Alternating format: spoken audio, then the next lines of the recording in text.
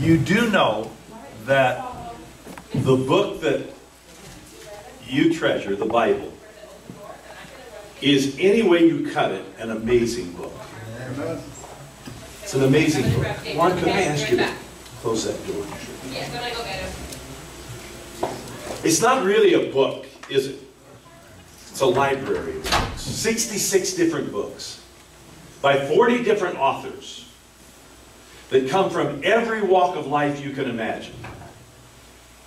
They include soldiers, statesmen, government workers, historians, a doctor, a rabbi, men, women, lawgivers, musicians.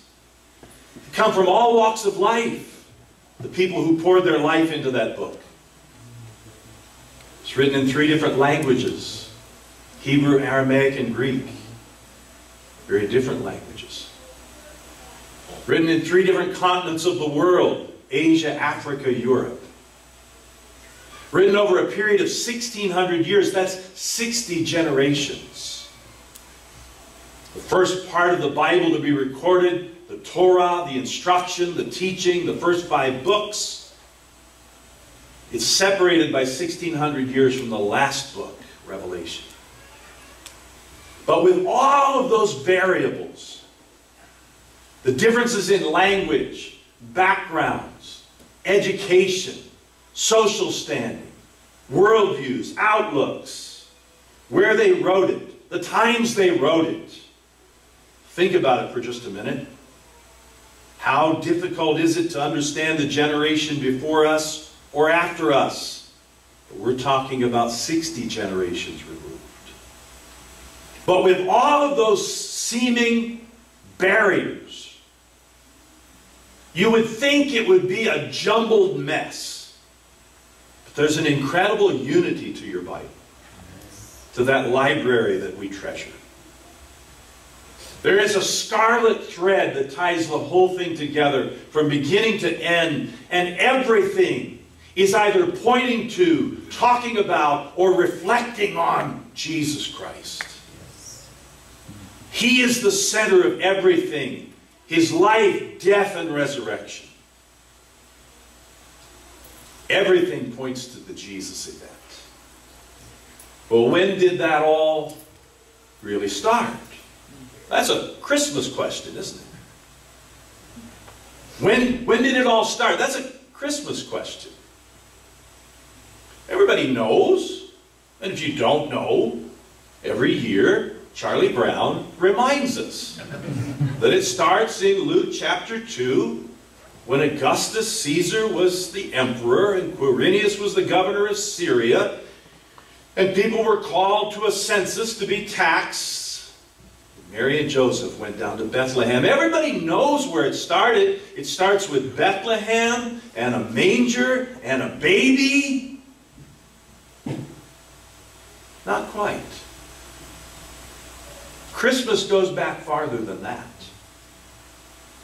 Oddly enough, to find the backstory of Christmas, you don't start in Bethlehem with a manger and a baby, but you start all the way in the beginning with the book of beginnings. A book called Bereshith in the original. That word means in the beginning. We're talking about the book we know as Genesis, which also means beginning, because it's a book of beginnings. It's a book of firsts. There's the first humans, the first activity of God, the first creation.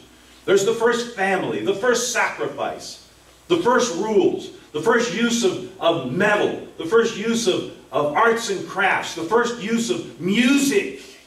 It's all in there. The first sin, the first civilizations, the first cities, the first murder. It's all there in the book of beginnings. That's where it starts. It starts in a garden that was intended to be God's household on earth, a place where He would come and live with His family. And we are His family. That's where it starts. You know the story, though. Our first parents are visited. They're encountered. by this creature, some kind of a divine being that comes in the form of a snake. So the story doesn't start in Bethlehem with a manger and a baby, but it starts in Eden with a snake. And this creature comes before them with all sorts of half-truths and lies. You do know that when the enemy whispers to you, it's not usually with a full lie. But he takes some truth of God and twists it, perverts it, takes something good that God has designed for our benefit and for His glory, and twists it. And he came with truths and half-truths that were just off enough that they sounded right, but they weren't right. And the enemy comes and he says to them, hasn't God said to you that you can eat of every tree? That's not what God said.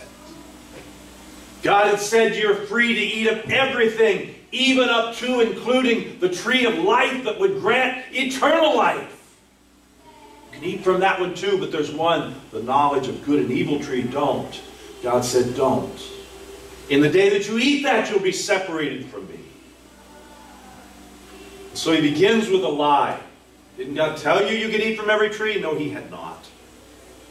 He says, why don't you take of the one that you haven't tasted yet? Because if you will taste that, there will be a massive improvement in your life.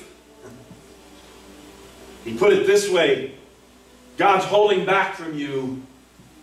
And we think that sometimes, don't we? That God is denying us things for His benefit, not ours. It's never that way. God knows, He told them, that in the day that you eat it, you'll be like Him. You'll know good and evil. And the lie and the twisting there is intricate. Because the fact of the matter is, it was God's design always that we would be like Him. That we would be sons and daughters, imagers of the Most High God. And that's why, in spite of all of the wreckage that we've caused and all of the chaos that the way we've chosen to live life, all of that, in spite of all of that, the Word says in 2 Peter that God will still get His way one day, and the day will come when you and I will be partakers of the divine nature. It was always God's desire that we be like Him. But the enemy leads with a lie and a twist. God knows in the day that you eat of it, you will be like Him because you will know good and evil. You know the story. They listen to the lies. And they fall for the deception. And the result is, do we know good and evil? We know plenty about good and evil. There are good things in our lives that we enjoy. We're getting ready to enter into a season where hopefully the high points will be spending it with those that we care about the most. Exchanging gifts, doing things to bring joy into each other's lives. Sharing life. Are there good things? We know good. We know good music. We know good food. We know good friendship. We know good family. We know good. But look around you. Do we know evil? We know evil plenty. Every time you look and see chaos, through the cracks in that door back there, I can see a mess across the street. That's evidence of evil. But I see it in the lives of people that are severely wounded and broken. Not only outwardly, but inwardly. Do we know evil? We know evil. We know genocide. We know what it is to see a child harmed. We know what violence is, and deprivation, and racism, and hatred, and ugly words. We know what ugly intentions are. Do we know evil? Yes, we do. And we have a knowledge of good and evil. Our problem is that we cannot always distinguish good from evil. That's our curse. And that event It puts a bend in the plan that God had, but he will not be stopped. But that's where it started. It all started. Christmas all started back in Eden with that snake, who, by the way, was not Satan. That's another one of those things in the Bible that's in the Bible that's not in the Bible. Oh, we just know that Satan tempted Eve and Adam in the garden. No, we don't. It doesn't say that. If you care more about that, we'll talk about it on Wednesday as we talk about the unseen realm. But this is not the adversary. This is something else.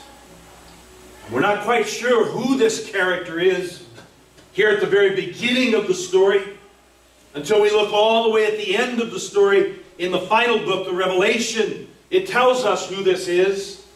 It's not merely a snake that talks. He's identified in the Revelation. In Revelation 20, he's described to us as that dragon, the ancient serpent, the serpent of old, who is the devil. The devil is a slanderer. The devil is a liar and accuser. Jesus will describe him as the father of lies. That's who appeared on that day and wrecked everything.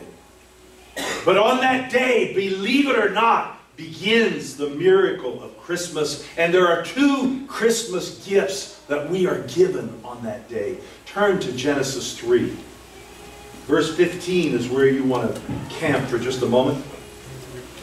Genesis 3:15 is part of the word of God to these two people and to this enemy of ours. And in verse 15, the Lord is speaking to the woman.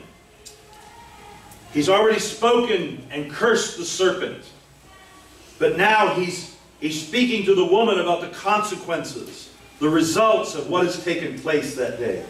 And he says to her, I will put enmity between you and the woman, and between your seed and her seed, and he shall bruise you on the head, and you shall bruise him in the heel. That word bruise him in the head is the word crush. You will crush the enemy's head. Your seed, Eve, will crush the enemy's head, while the seed of the devil will attempt to damage your people. And it's always been that way, but in those words to Eve, our first mother, there are two Christmas gifts. One of them is that word enmity. It's a word we don't use much. It means hostility. The Lord says from now on, between the evil one and the evil one's seed, and between the seed of woman, between every human imager, between these two groups, I will put hostility. I have put hostility. That is a gift to us. That hostility is a gift to us. Think about it. Every day we should thank God that there is hostility between the powers of evil and between us. If there weren't, we would be in much worse shape than we are.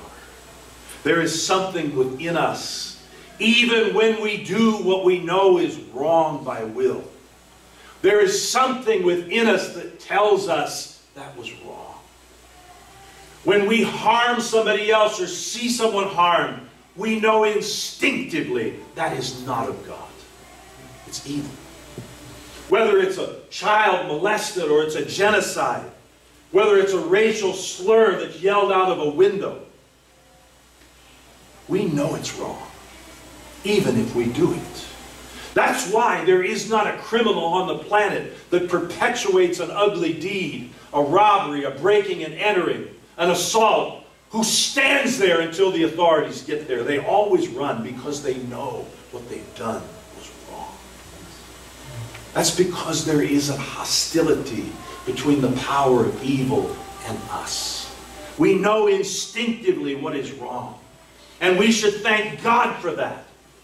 Because what that leads to, even if we perpetuate in doing wrong ourselves and not repenting and not laying it before God and allowing it to fester and grow, even if we live that kind of a lifestyle wallowing in evil and corruption, we still know, and there is intense misery with that. And we should thank God for that misery.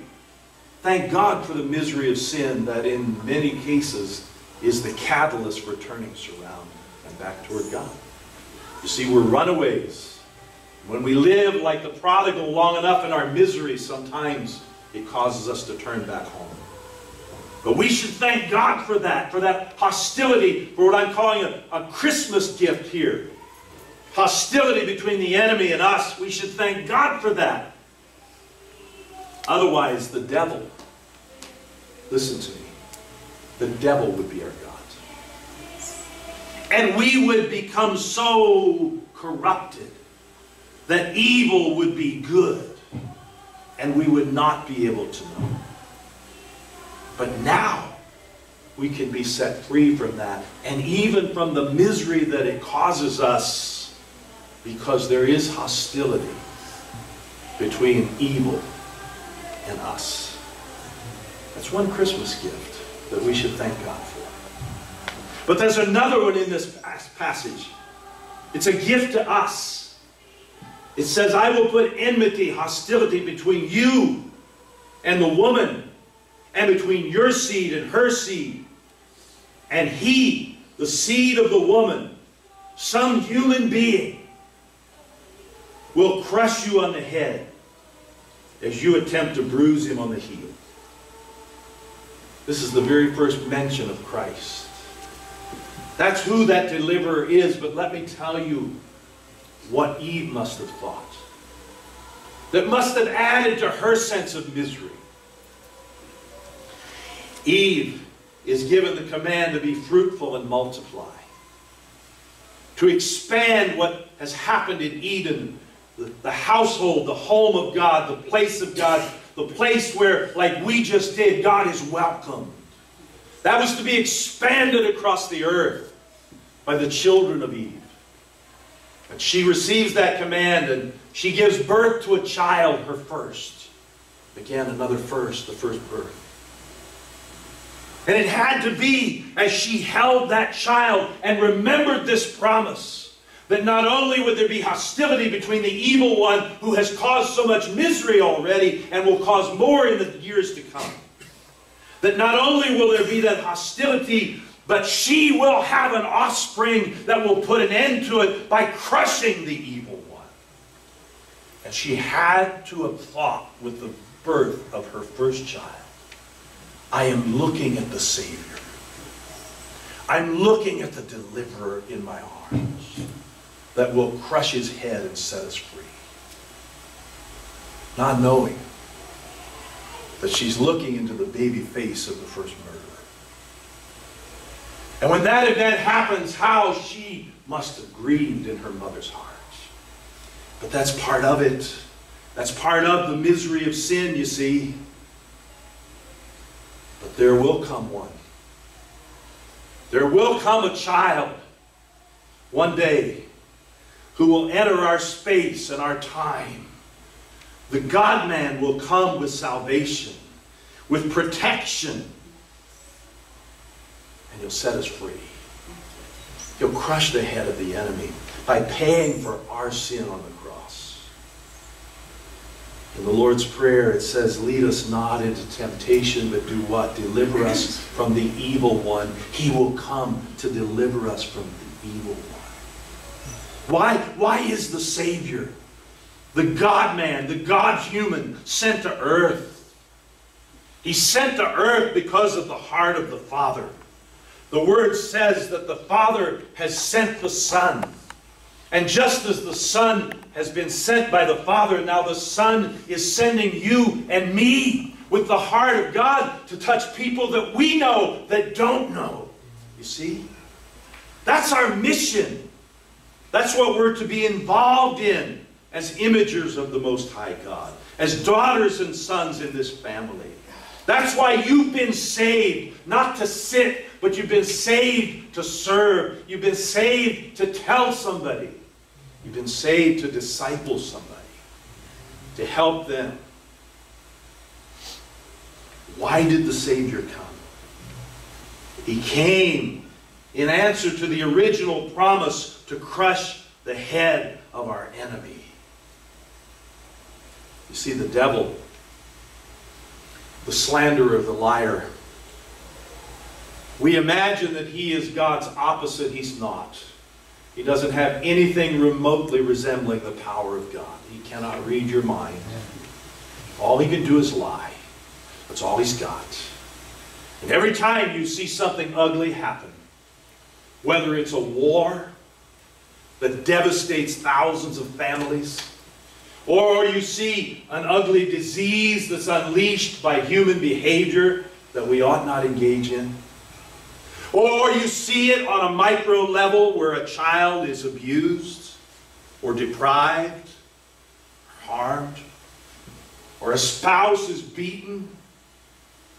Every time you see ugliness on an international scale or in the room of a home, it's for the same reason, because somebody believed a lie.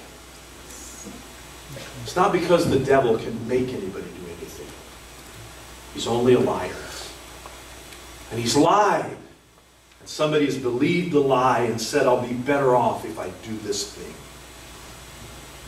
And the enemy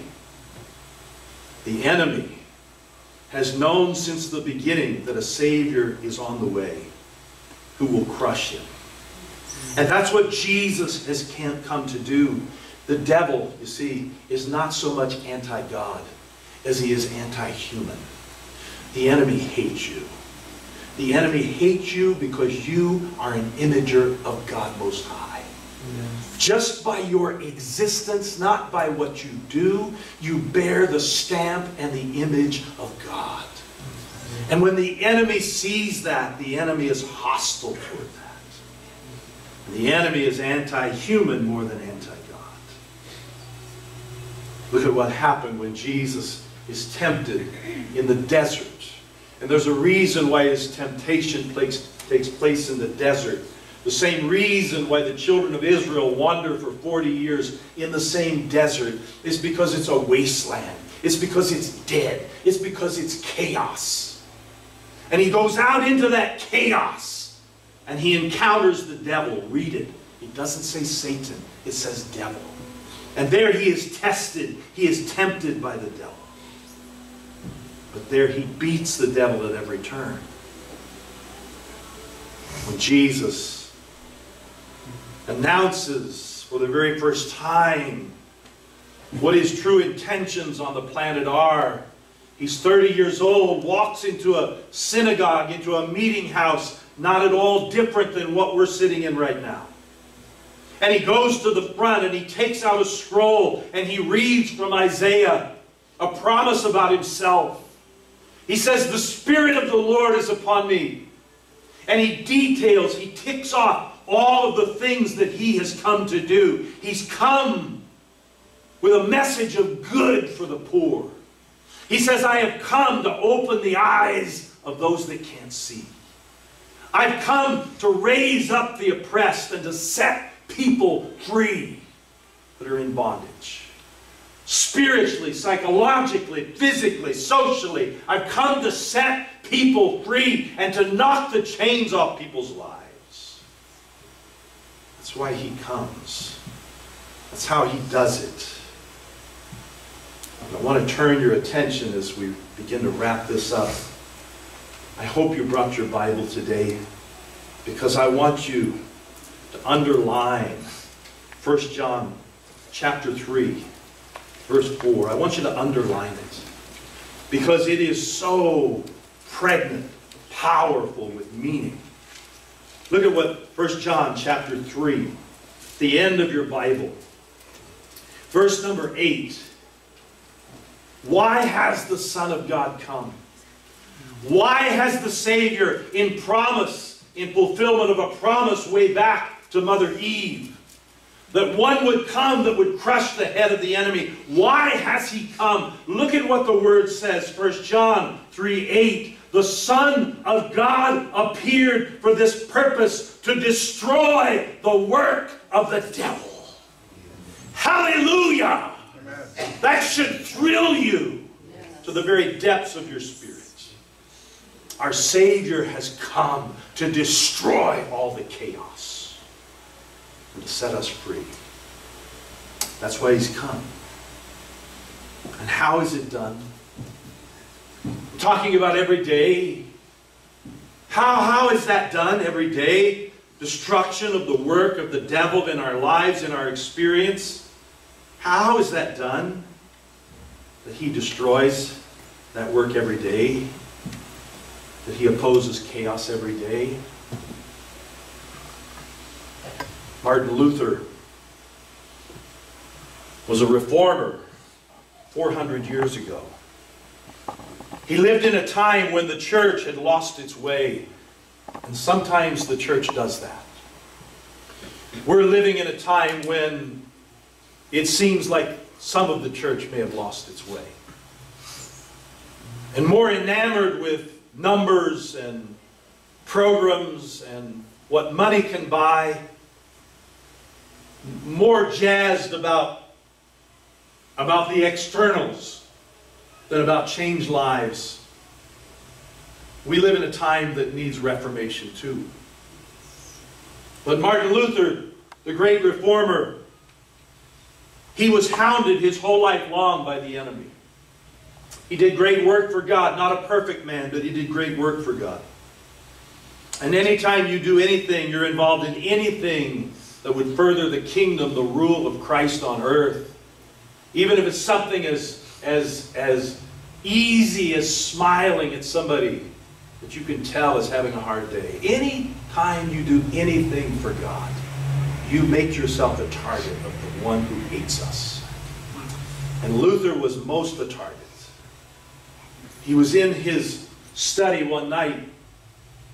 One of the things he felt led to do was to put the Word of God in the language that the people could read it. It was only accessible in his day to scholars who knew dead languages. He wanted to put it in his people's language, so one night he was working on that. He was working through the Gospels and putting it in his native language for the benefit of others. When he was visited by the devil, the slanderer, the liar appeared to him. Visibly, he wasn't shaken by his appearance. But what he said began to work its way into Luther's spirit. As the enemy took a scroll and unrolled it and flung it across, it was so long, the length of the room and then some. And the enemy handed it to Martin Luther and said, "Read it!" And Luther realized that it was the history of his sin. It was all of the things, large and small, that he'd done when in self-destructive mode, or to hurt somebody else, or in rebellion to God, or in negligence to the things of God, that had introduced chaos along the way. It was all there for him to read. And he began to read down that list. It was long. There were sins that he had long forgotten. But they were his. He couldn't escape them. They were there. They were his. He'd done it. And as he read down that long list, his heart sank lower and lower. The feeling of hopelessness, of being drowned, of being waterboarded under his own guilt, began to overwhelm him. He began to despair in his heart. And the enemy began to laugh. How twisted this enemy is. He began to laugh at his misery when a verse from the Word of God that he had memorized as a boy. You need to memorize the Word of God. The day may come when you won't have a Bible handy. There are people in this room, you may live long enough, they won't let you have one without consequence. You may find yourself on a sickbed someday and unable to turn pages. You need to memorize the Word of God. He had memorized a verse as a child from that same book that we read from, 1 John. And as he reads through all of his sins, and the enemy is delighting the further he goes in the lists, Luther's heart is sinking until the verse flashes across his mind, and he blurts it out, and he says, it's true, that's all mine. But the Word of God says that Jesus Christ has come. And the blood of Jesus Christ delivers me from all sin. Hallelujah. How is it done every day in our everyday experience that the power of the enemy is broken? That when the devil comes to us, we can throw him off. We can crush his head again. It's when we remember that we belong to Most High God. And that the blood of Jesus Christ has cleansed us from all unrighteousness. That's how it happens every day. That we remember we're not an outsider, we're an insider. We're daughters, we're sons, we're imagers. We're the object of His attention, His affection. And that God includes us not only in what He's doing, but He includes us, Father, Son, and Spirit, in who He is. That's what it means when it talks about us being in Christ and Christ being in us. We live in God, and God is living His life in us. It's just that close, you see? And that's how we crush the enemy every time, is we remember what Christ has done for us. 2 Christmas gifts. Hostility between us and the enemy. We should thank God for that. And that the enemy has been crushed. Hallelujah. And we've been set free. We've been set free. Stand with me.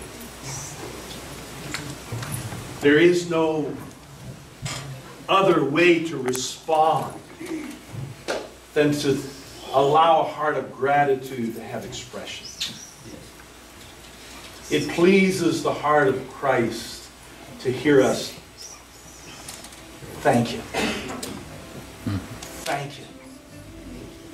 Oh, it sounds so simple. We treat a child, a preschool, the importance of thank you. This morning, I said something to Matt's little girl. And Matt, the good daddy, he said, "What do you say?" And she said, "Thank you." And it seems so simple and almost childish. But gratitude is what touches the heart of Christ. So the right response to the reality that the blood of Jesus Christ cleanses us from all unrighteousness, crushing the Satan's head. The right response to that is to lift your hands and say, "Thank you. Thank you. Thank you." Go ahead. Go ahead. As you think of a blessing from Christ, thank you. Thank you if you got it and it's good. It's come from the hand of a good God. Thank you. Thank you. As your blessings flash across your mind, thank you. Oh God, for my children, thank you. For the way you provide for me, thank you. I am not on the street, thank you. I am healthy to a degree, thank you. My mind is clear enough, thank you. Hallelujah. I have brothers and sisters, thank you. I have a church that's worth coming to and being a part of. Thank you. Thank you. Thank you. But most of all, you have set me free and you protect me. Thank you. Thank you. Thank you. Hallelujah. Hallelujah. Hallelujah. I want you to do something for me. We're not going to gather in this room at 5 o'clock tonight. We've had our prayer time. So we'll not be gathering here today at 5. But what I want you to do sometime this evening, even if you've never done it, kneel down in your home and just pray.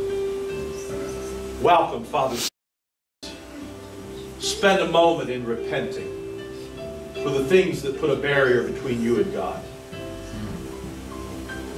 Begin to plead for the lost that you know. Ask God to help with the big things, and then take authority over the enemy. And you can up your game if you would include some other members of your family in that short prayer. I'm going to ask you, would you do that tonight? How many will say, I'll do that in my home tonight? I'll make my home a place of prayer. So Father, bless us. Let this be a Lord's Day indeed, a day that is filled with you, with your presence, the sense of your presence. Thank you. We pray in the mighty, matchless name of Jesus Christ. And everybody said amen. Amen. Amen. Turn around and tell somebody you love them. And we'll look for you on Wednesday, Unseen Realm. You talk about wacky stuff. Bring your Bible. Bring your Bible.